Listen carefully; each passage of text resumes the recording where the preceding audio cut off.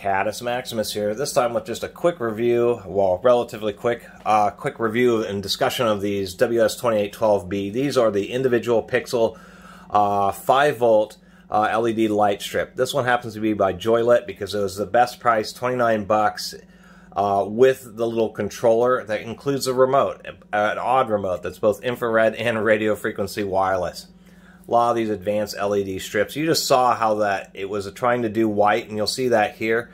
This is a problem with 5-volt LED light strips if you get the really long ones, is that there's some little voltage and there's such a high voltage, there's a voltage drop from the big long piece of wire that the LEDs just can't light up. That's even with the little connectors where you connect the 5-volt power supply directly to the LED strip.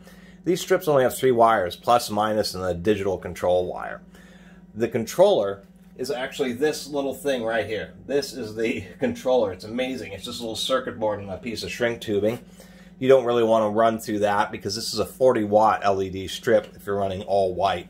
So you have a big voltage drop, and so you really need to take a power supply and you have to connect it to both ends of the plus and minus to both ends of the strip to overcome that. But as you can see, most people, including me, will just run it in some type of animated mode, so you'll almost never run into that issue where you want it to be all white. The reason that the 2812s and I think the 12-volt version, which is the 2813s, are cool is because these are individual addressable pixels. These aren't the ones where it's like 3 pixels or the same address. Also, what makes them a little more expensive than like the $20 like Dream Color ones is because each one of these LED lights right here has a electronic chip built into the light itself. As a matter of fact, let me put up a image on the screen of what the inside of one of these lights looks like.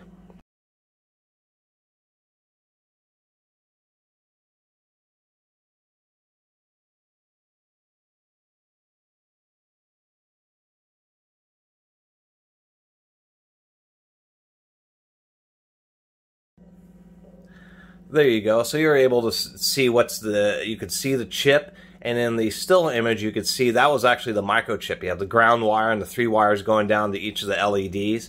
Surprisingly enough, that chip at the bottom is the red LED.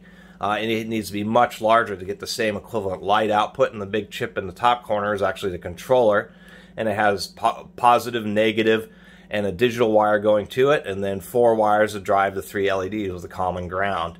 And that's what makes these more expensive, is that integration. And it's also kind of interesting that they have a translucent mounting, which kind of, I guess, helps the light broadcast or the light that comes off the back of the chips. So anyway, these are the really cool, the Dream Color ones.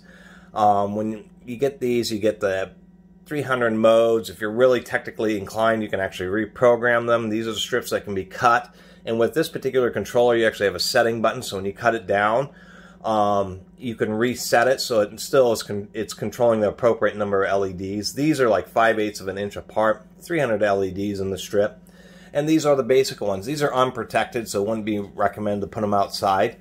But they make ones where they have like a either are slid somehow inside a silicone tube or have another coating. These have a adhesive back, so you can do that to get them to stick places. But I always wanted to make a little video about these just to show people that, you know, you do have to buy a power brick to go with them. But they really are pretty cool LEDs, and that's really the deal. Is I just kind of wanted to make a quick video about them and then show up close what those the little light chips on them look like. But these things just have just so many modes. It's just crazy. You can just go through here. It's just amazing. And we're getting to the holiday season, so you're doing Halloween stuff. And maybe something like that. Let me turn off some lights here. So these things are pretty bright, pretty amazing. The other thing about these per pixel ones is many lesser chasing LED light strips, you cannot dim in any of the animated modes. They just don't have the processing power. And so with something like this, you can actually dim it all the way down. And that's pretty cool. Many of them don't do that. So I just want to do kind of share my 2 cents with these. One thing I'll mention is that the concentric barrel, they come with this connector so you can connect power supply directly to the wires of the LED strip and not run all the way through the controller because it's a 40-watt strip. The concentric barrels aren't rated for dozens of watts of power, unfortunately. This is a situation where I'm going to end up having to basically solder the wires and make something. Part of the issue with the voltage drop is making another chase wire to go to the other end of a long strip, and so there are issues with the 5-volt ones. For most people, it'll be just fine. And really, there's a lot of people who are in the Christmas lights, Halloween lights, and absolutely nothing can beat these dream color ones here. It's just the amount of modes that you get.